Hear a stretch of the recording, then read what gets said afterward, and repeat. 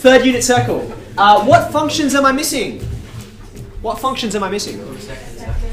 Sec theta, which is short for... What's sec short for? What was tan short for again? It's short for tangent. Sec is short for secant. Right? It's a circle word. So what I need you to do now, on your final unit circle... let's see. That's not very circular, that bit. Let's just erase it. On your final unit circle, I want you to redraw what we have on this diagram with one difference. See how here I've got the blue and the red bits because I'm highlighting, that's what tan is, that's what cot is. Okay? This time I want you to draw everything that's on this diagram except, see this line here, just draw it in black because it won't be the focus on this last diagram. Okay? We're going to add some other things onto it. So I still need my axes, like so. I'm going to draw my tangent in.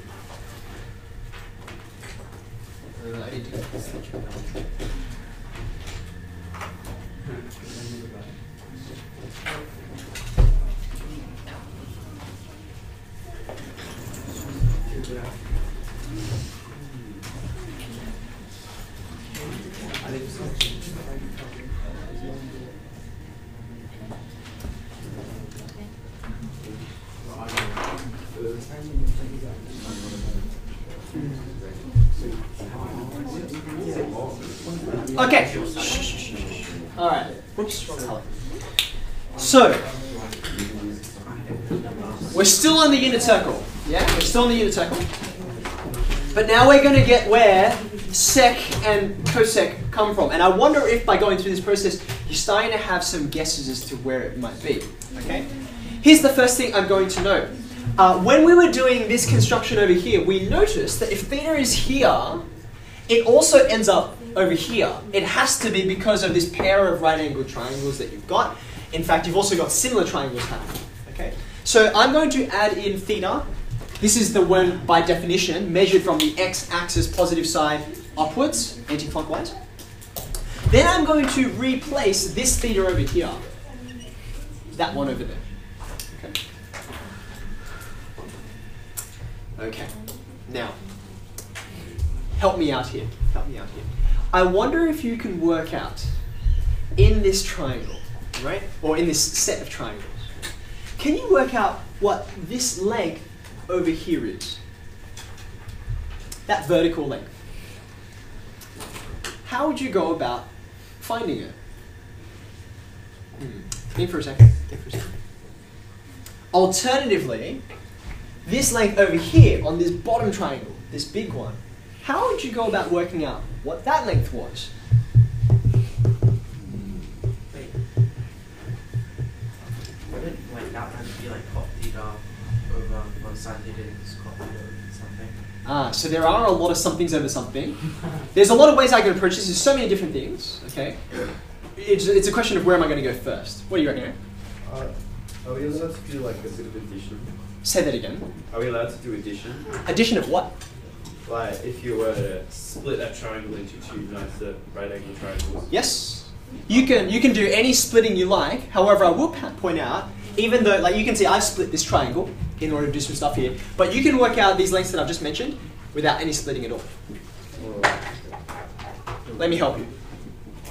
Let's have a look at this guy down the bottom here. Okay. So I'm just going to put a question mark on this length from the origin all the way over. Come on. A pencil case. What did it look like? What did it look like? Black. Anyone see a random pencil case? It's there. There we go. Good work on that. Yeah. I'll see you at lunchtime. Yeah. Have a look. I'm going to approach this in a very similar way to how I approach these guys. Do you know these? Okay. So see in this triangle, this big one down the bottom, I know an angle over here, and then there's two sides here that are related to this angle. Don't forget, like we noticed before, the tangent and the radius are perpendicular, so it's right angled. So if I have a look at these two sides, what are they in relation to this theta? Have a look. Isn't this guy over here adjacent? That's adjacent, isn't it? And this one is opposite the right angle, so that makes it the hypotenuse, right?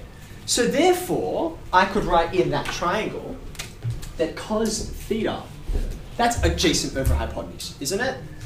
Adjacent over hypotenuse.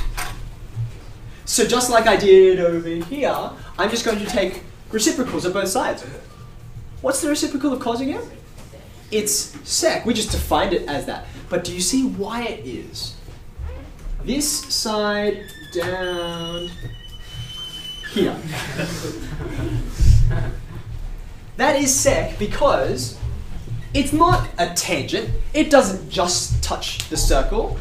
It cuts straight through the circle. That's what a section is. That's what a secant does. It cuts straight through, right? Like an intersection, it's two things that cut across each other. Like a, if there's a pregnant woman giving birth and she has a C-section, it's a cut across to be able to deliver the baby. The secant divides across, right?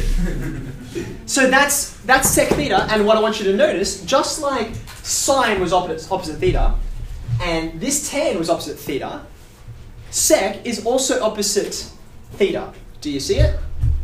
So now can you tell me where cosec will be?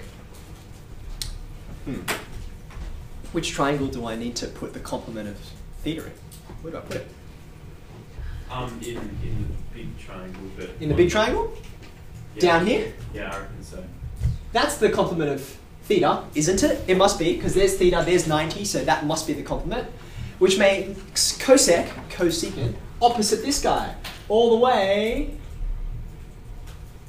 over here. Do you see it? Because it has to be opposite the complement, right? So this guy over here is cosec theta, okay?